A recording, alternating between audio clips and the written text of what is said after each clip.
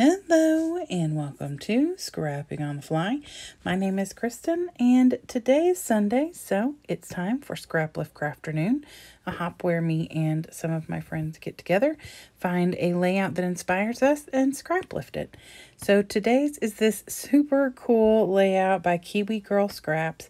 She is on Instagram and her information will be linked below in the description box, so please go check her out. She used the Simple Stories Good Stuff collection, so I am going to do that too. That was what drew me to this layout, and I ended up using all of my papers up. And so I found this 4x6 or the 6x8 paper pad at Tuesday morning and bought it to go with all my embellishments that I still had left over. I have these fabulous pictures of me when I got my hair done back in 2010, circa 13 years ago, all right. And so she used a die cut, and I'm going to go back and hunt down. She told me where she got it. I will go and hunt that down and look for, put that in the description below. If it's not there, ask me. I'll go find it if I forget. So anyway, I cut mine on my Cricut. So I'm going to use the little insides to help me with the proper sizing for everything. So we'll see how that works out.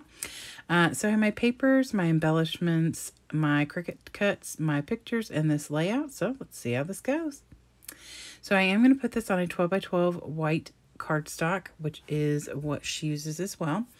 And it was not as easy as I was hoping it would be. However, I knew it wasn't going to be because, you know, you're working with filling in die cuts and cutting pictures and things like that. So I think that's why I put it off a little longer than I wanted to, but that's okay. You can definitely make this as easy or as hard as you want. Egg shape is not necessarily the easiest, although it fit best for the pictures. And I am perfectly thrilled with the way it turned out. I have a few moments where I get a little fluster-grated, but nothing like earlier this month when I was doing geometry at 1 o'clock in the morning. So, yeah. So first things first, I got my pictures done because I wanted to make sure I had the proper the circles or ovals or whatever for that because they needed to be the bigger ones. And then I have one larger one for what I was planning to be an extension of my title.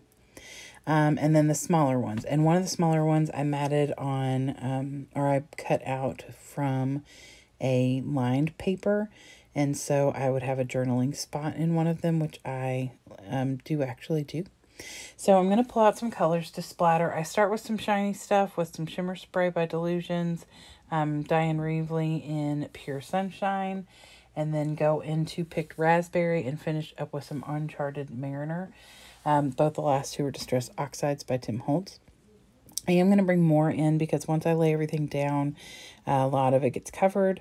Mostly that goes over well. I smeared a little and I fixed a little and, you know. So I left this part in because my initial thought process was I really do want it to be similar to hers in the aspect that it looks connected or that at least it is touching.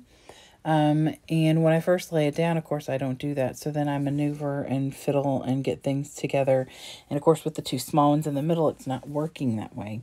So I flip-flop the one of the small ones with that orange bigger one so that I can get it to fit. Now, I should not have left all this finger tapping and staring. Sorry about that, you all. It shouldn't take this long to figure things out. I mean, good. I wanted to break up where those white-based ones are. The one with the little hash marks in it that I just moved. And then the one that's over to the side, which is my journaling one. And so this is the way it's going to end up. It may like get tilted a little one way or the other, but for the most part, this is how it's going to end up.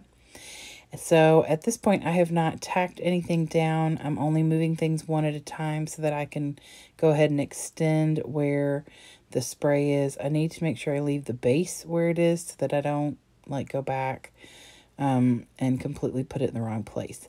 So because I was trying to be sensitive with where I put some of the dots, I end up pulling out my mixed media and actually just tapping it straight down on the page. So it's going to cause like an interesting effect on the bottom.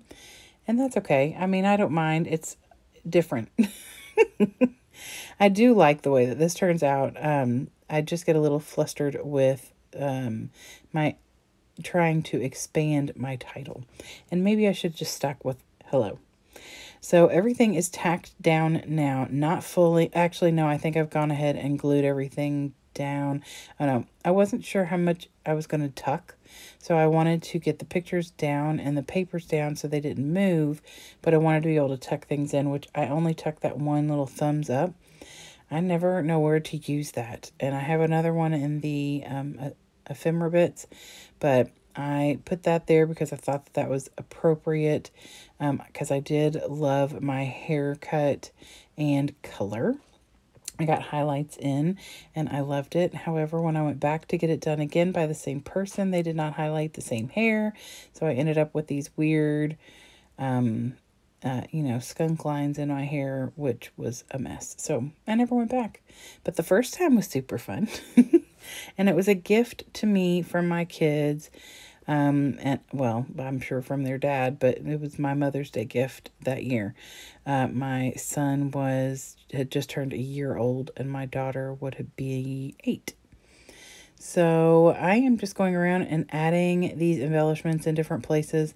I don't do the cutout words like she has. Like I said, I believe it's probably all from the words in the circles that say hello, this, right now. I have a feeling that that's part of that cut file.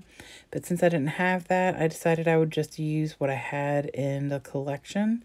And so I put that shine on in there, and I'm going to add like the month in one of them. And then I've got some other little stickers over there that say the, oh yeah, keep it real, things like that. I'm going to find places for all but one of those stickers, I believe. And then I don't use those little label or tag things right there either. So I am just tucking things and putting things where they go. I wasn't sure where I wanted to put the month on her layout. She's got it right under this bottom picture. And because I put that heck yes right there, I didn't want to put it right next to that. I thought it would look strange. I considered putting it above it, but that looks strange. So I'm going to end up putting it here. I don't hate that. I'm not a fan when I go later. I'm not happy with what I put on the top of that. And maybe it's because it's egg-shaped. I should have turned it a little more so it was more to the side, not straight up and down. I don't know. You know, it's one of those things where you think about it later. So I'm going to take this. This was a 6-inch or maybe an 8-inch border strip that had a bunch of different words on it, just like the washi, but it's a sticker, and so it's a little less see-through like washi is. And it still had 3 words on it, or 3 little phrases, so I went ahead and cut them apart and put love it here. And then, of course, I put fabulous where I have the little tin foil on my head. And then I put smile up there at the top where I am doing my before picture. I think I must have been at work when I took that because of the walls behind me, because that is not at the hair place. So, but that beautiful tinfoil, that's a nice doozy of a picture. So, let's see. So now I am using the last of my enamel dots from this collection. And so I just put 3 down in 3 different places and use one to fill in the little tag hole down there in that bottom right picture. And then I am going to start the disaster of the extended title. Yep, I put that down sideways because I had it turned sideways. As I peeled it up, I probably could have laid it back down, but I felt like it had gotten pretty thin from where I peeled it back up. So I'm just going to redo it. And I'm going to put the word lovely. Now, because these are tile stickers, they don't curve. They're tiles. They're squared off. And so instead of curving it around that top part, it goes straight across. I am not happy. I do not like it. It looks weird. Everything else is curvy and flowy. And I look at that, and then of course May is kind of cockeyed at the bottom, which I do like. And I stare at it for a minute and try to decide if I can get over it. And then I just take it off because I don't like it.